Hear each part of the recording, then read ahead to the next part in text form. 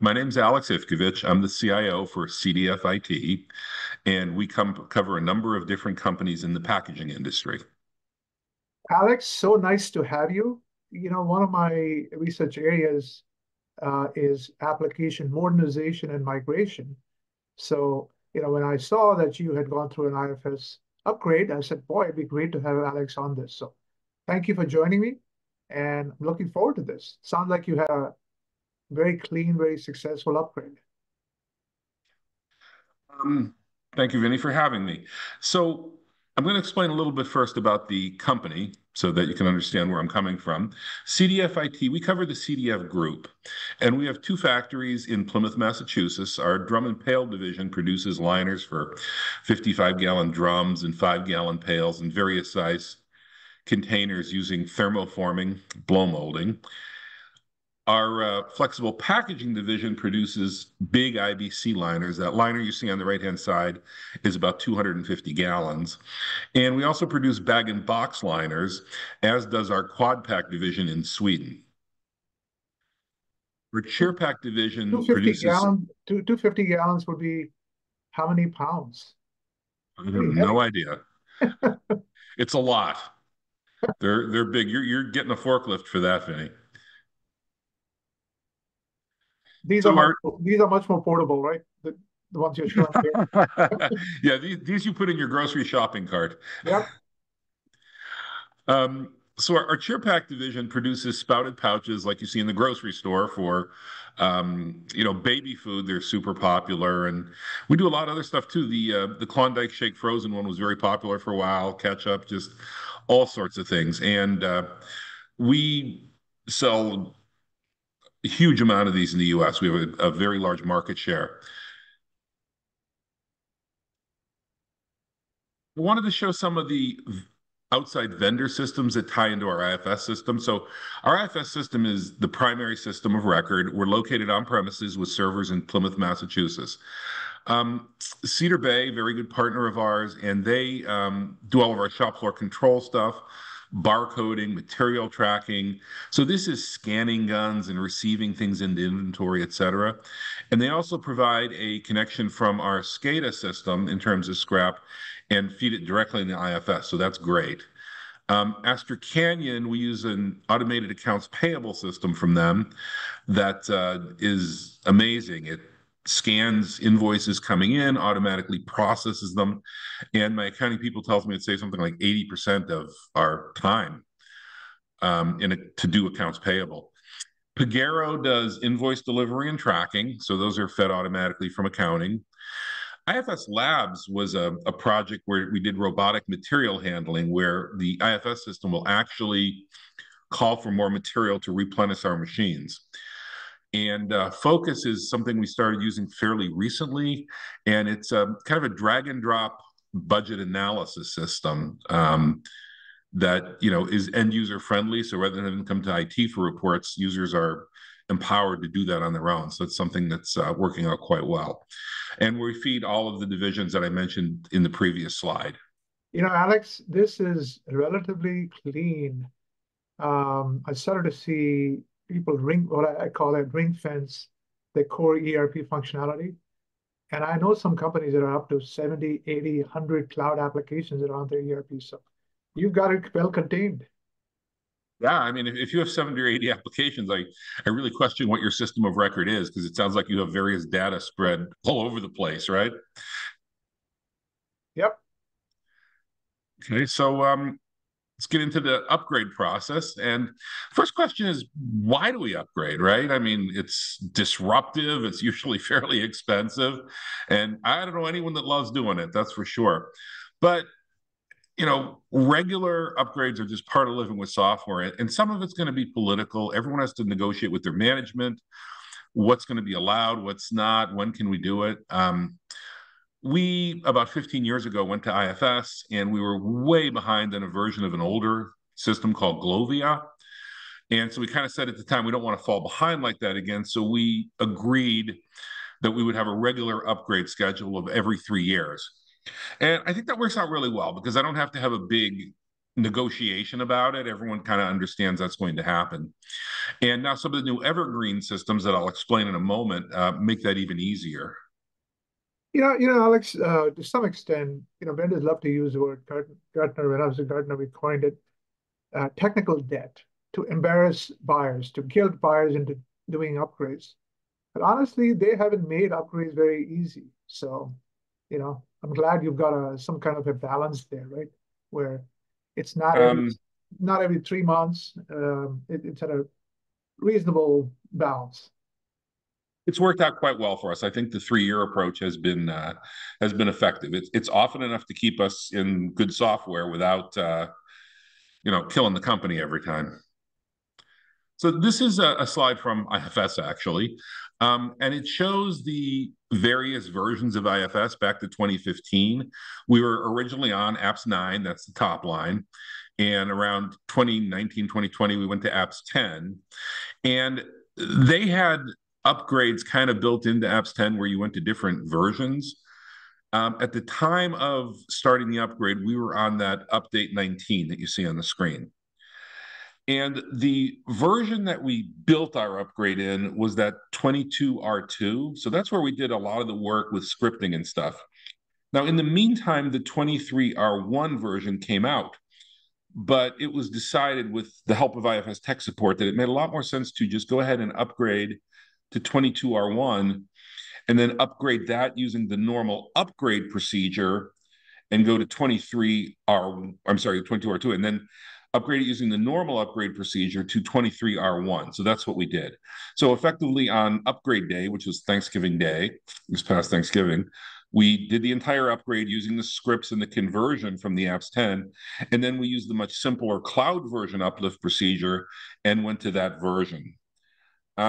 Actually, and 23R2 came out almost the same week we went live, and I decided I wasn't taking that chance. That would have been a little much. It was kind of interesting. So this is now their new evergreen support. And what they're saying is that we'll never have to do a major upgrade again. They're going to release these updates twice a year, every 6 months. It's going to include new functionality. It's going to include fixes and patches. And we should never, ever have to do a major upgrade again. Now, I hope they're right, but I can't help but think Microsoft said the same thing about Windows 10. And as we all know, we're on Windows 11. So you know. Well, it's good that they're aiming for minimizing the disruption, you know. Yes. Right. And one thing that was really good was, so now I've had the experience because we did upgrade to 22R2, and the upgrade to 23R1 was fairly quick and easy. I mean, I think it took me maybe 2 hours, which is surprising, and it went very well. It didn't, it was an easy upgrade compared to the major uplift. So You didn't have to do I'd be you didn't thrilled have if to they do could any keep this up. regression. You didn't What? have to do any regression testing, nothing Oh with no, we did the testing ahead of time. I mean, I had a test environment where we did it, but I'm talking about actually on go live day, which is when things usually, sometimes go south, that it just went very slick. okay. Okay. So this is just coming up. This is my upgrade philosophy. I don't know that everyone's going to agree with me, but this is how I feel about things that you need to do. First of all, one thing I see is that a lot of companies, when it comes to an upgrade like this, they like to form a committee and have a lot of meetings. And I think someone really has to be in charge of the product and own the upgrade, because there's too many little decisions that are important, but they need to be made quickly. And you're just going to hang your upgrade up if everything has to wait for a meeting and the next committee meeting. And they're going to need to rely on key team members for technical pieces. I'm not saying they have to know everything about everything, but they have to have the authority to kind of get things done and moving without every little detail having to go to a meeting. They also need to insist that people communicate with them. So a lot of times my people that work for me will be talking to a vendor or something. And even if they're talking about stuff that I completely don't understand, I still want to be in on those emails to get a really good picture of what's going on. And now I get that in a really large organization that may take a few multiple people, but then my feeling is it should be kind of divided by areas where maybe one person's handling the accounting upgrade and someone else the manufacturing. But either way, I think there has to be a champion and a sort of a team leader in each area. I completely agree because upgrades, you have to freeze your users out for a while, right? And you want to minimize that. And you know, somebody's neck is not on the block. God, you can have finger pointing, and you know that freeze period can just grow. Right. Well, I think that's exactly right. And I think part of the reason for the committees and stuff is to avoid having your neck on the block, right? If I'm in charge of the upgrade and it doesn't work, that's on me, and I have to accept that. Whereas, if we've got 7 of us on the committee, then, well, nobody could make a decision. But in the end, I think that your upgrade is going to go much better if someone does accept the responsibility. So let's talk about the cloud. Now, it's a little confusing in IFS nomenclature. So, IFS Cloud is the name of their new version of the software, but it's also a hosting thing where they host in the cloud. So, the IFS Cloud software can be hosted either on-prem, which is what we do on our premises, or you can host it in the IFS Cloud. And that's a choice you make. There's been, so much talk about the cloud, and it's such a huge thing. And I'm not really convinced. I mean, it's still just servers that are hosting stuff. I think the software companies have loved it because basically it helps to sell annual software subscriptions versus owning the software, which is obviously advantageous to the software company to have that revenue stream. Um, Depending on your structure and your IT team, it does have some advantages in that it moves server level support from internal to the vendor. So if you don't really need a full-time server person, then that's advantageous. And depending on the agreement you have with the company, you can move other levels of support, such as doing upgrades or day-to-day support. So it's really a matter of balancing the advantage of being up in the cloud in terms of staff levels with what you can do internally. There's a Alex, disadvantage. this is a this is a conversation, as you can imagine, as an analyst. NetSuite was started in '97, probably the first cloud ERP offering. And so I've seen debates around this for 25 years now, right? Yeah. And the industry loves to get involved in multi-tenancy conversations and all the architectural advantages of cloud, but you're netting it out. In the end, hey, tell me where the value is. Tell the monetary value is, right? And often that gets lost. And now that we've entered the world where cloud is really hyperscaler cloud, you get into other issues that 5 years, 10 years ago we didn't think about. So it is it I agree with you. It's got to be a deliberate decision. You can't just get sucked into the hype. Look at the numbers. There is a disadvantage in my world in that you lose the ability to access and interface with the data to some extent. So, for example, you can't necessarily directly access the database. And some of the vendor programs I showed you earlier, that's how they work. So now they have to be rewritten to talk to the APIs. It can all be done, but it's a project. It's a thing. So really, as we kind of just discussed, Vinny, the deciding factor to me is, can I save money by going to the cloud, or is there an huge advantage to me, or do we just stay on-prem? And in our case, I really couldn't get rid of any staff or save any money, so staying on-prem made the most sense. Yeah, and it sounds like your servers and all that weren't completely. You can depreciate them and not be too penalized financially. So One of the things IFS is doing in this new cloud version that I was kind of happy with is they've included a lot of country localizations. So they're trying to expand the product to be more global, which I think is great. So previously, if you went to another country, like we're looking at something, maybe in Spain or Mexico, we would have to buy a localization, and it was kind of a bolt-on thing. Now it's in the core product where all these different markets are just built in. There's a lot of AI and IoT functionality that's now built into the new cloud, and they're expanding that rapidly. And my understanding is the new version is going to have even more. And that's probably a whole separate conversation we could have, Vinny. And they've well, also it's good. The whole every vendor is going that way. So IFS yeah. would be behind if they didn't. So And they have some additional products that they've just taken on, such as Assist, which is a help desk system, but it's not just an IT help desk system; it's really an enterprise help desk system. So we implemented that, and maybe a good example is my purchasing asked me if we could use this help desk system for things like ordering pens and pencils of paper because apparently people run into their office every day long and say, can you order paper? Can you order pencils? And they decided, well, a help desk system would alleviate those interruptions. So it's really designed to be across the enterprise, HR, whatever, where people can go to one place and get help with whatever their problem is. And Hoka is a really interesting product too. We just implemented this like 3 weeks ago, and it's proven to be hugely popular. And it's not really to do with the upgrade, but I'm going to talk about it just for a second because I really think it's interesting. So they're calling it Facebook for the shop floor.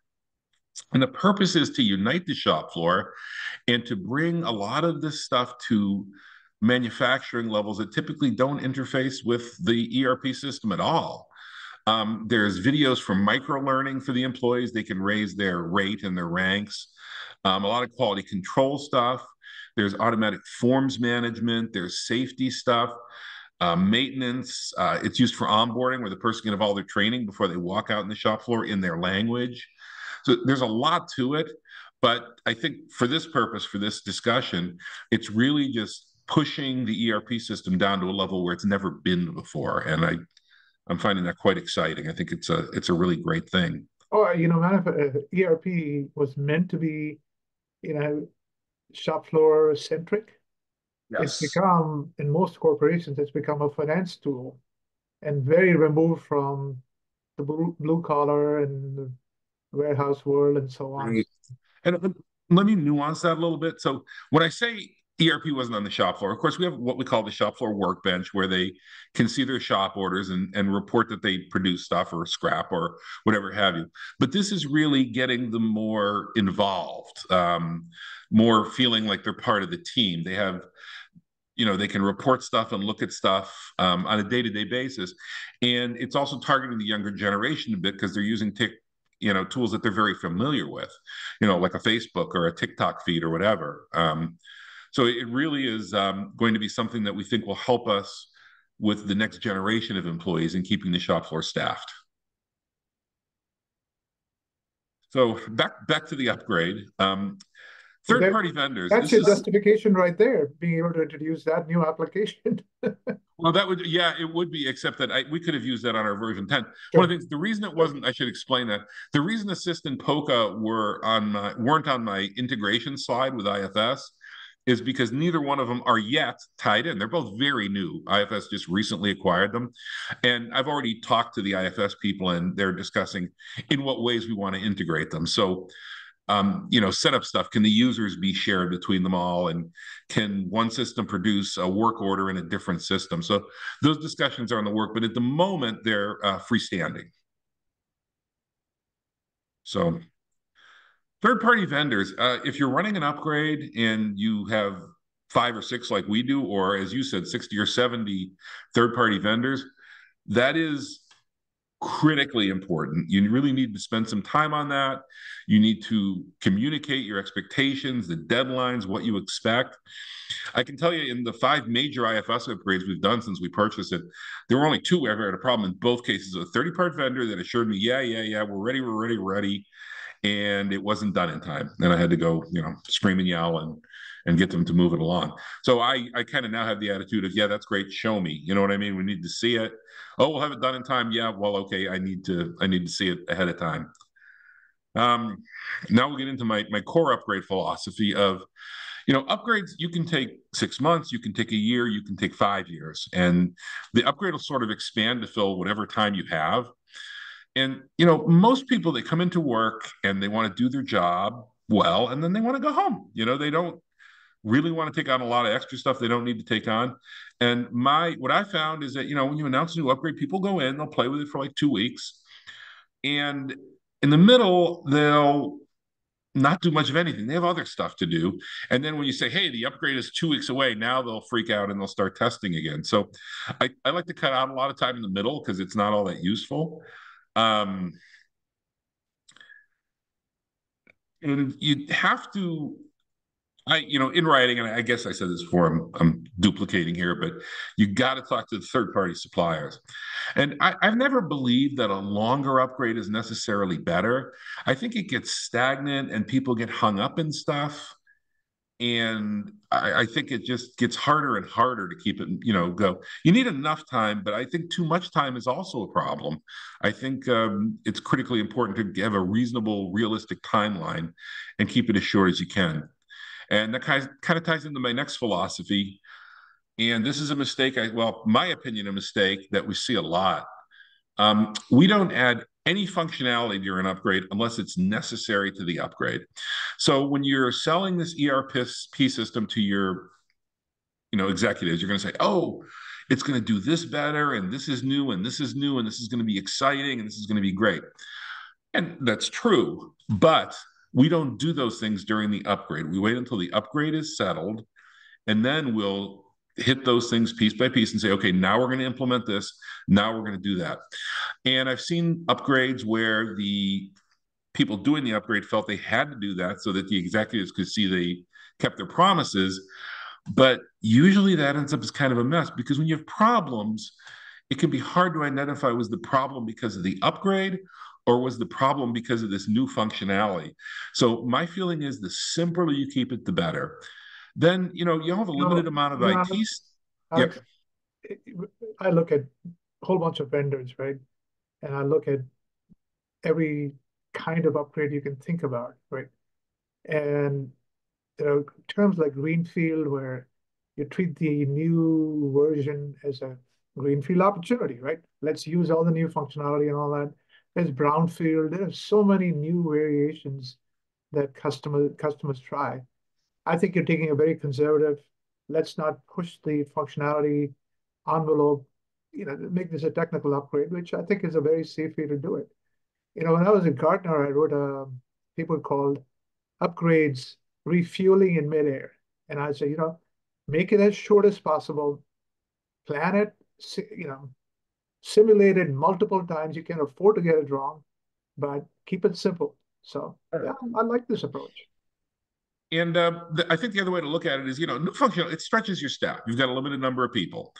And for the upgrade, even the technical upgrade, they're probably stretched to the maximum. So by doing it this way, now your staff, things have settled down. You still have the same number of people. Now they can focus on these improvements and probably do a better job of implementing than if they tried to do everything at the same time. So I think in the end, you're going to get a much better product and a much easier implementation.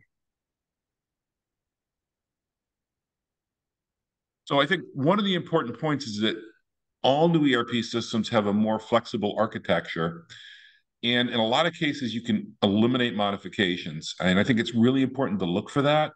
I mean, I always look at modifications as the gift you keep on paying for. You do them on it, and it's got to be uplifted and yearly support and this, that, the other thing. And I'm finding with the new flexible architectures that a lot of that stuff can be gotten rid of. Now, we didn't have any to begin with, but a lot of customers I talked to with a large number of modifications, when they really sat down and looked at it, were able to get rid of a lot of them by using IFS has things called custom fields and custom tables and custom logical units and things that really can help simplify the whole thing. And anything built into those things is going to be vastly easier moving forward. Alex, the SAP world is clearly much more complex. And I've been looking at automation in that world. And it's gradual, but you custom code, what you're calling modifications. There's some amazing tools now available that basically do analysis and say 30 to 40%, you can shelve this. You don't need to move this forward, right? And then they'll actually move the conversion over automated, right? So we're making gradual progress on this. It's still I agree. very, very manual in most companies, and the integrators love that, just Of course they do. Now we did stretch this upgrade out a bit longer than we normally would have, but we did something that really worked out well for us. So I'm going to throw it out there. So there was a new user interface in the new version of IFS, and it was completely new. It went from basically an app to more of a cloud-based, runs in Chrome or Internet Explorer, and there was a lot of learning involved. So what we decided to do, I should say, this interface was also available towards the end in apps 10. So what we did was we trained people and moved them over in the previous version of IFS so that when we did the technical upgrade on Thanksgiving, we were only dealing with the upgrade, not the trying to get everyone to use a new interface. So we were able to split the upgrade into those two pieces, and that really helped a lot. That was a move that we worked out well.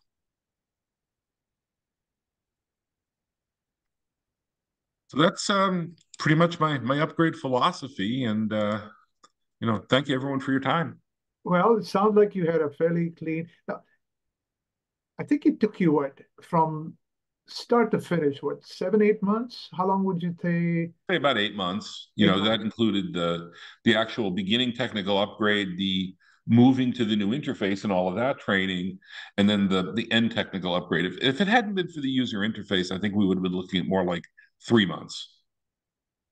Well, even 7 or 8 is not bad. And it sounds like you invested a lot of time in um, the planning, the training, and so on. So, these are things you could have back ended, but probably helped you to front end and all that. So,